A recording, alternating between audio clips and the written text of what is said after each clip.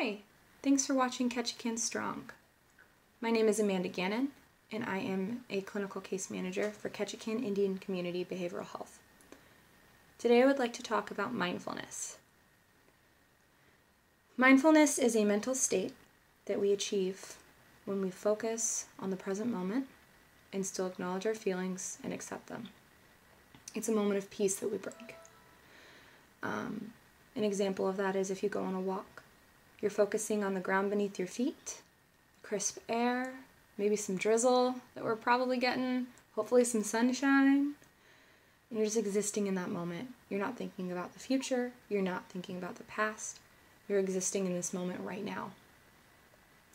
Other examples of mindfulness are painting, sketching, writing. Maybe you're going for a run. It's just being present. Eating is a big one. Maybe you're enjoying that sandwich or that salad, or let's face it, you're enjoying that beautiful pizza that you've gotten, that hot bite. And you're just focusing on feeding yourself and enjoying the flavors. And you can still be upset, and you can still be nervous, and you can say, you know what? I am enjoying this cup of coffee right now. I know that I'm angry, sad, scared.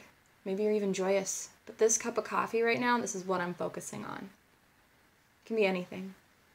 It brings you a moment of peace, and right now, peace is kind of what we need.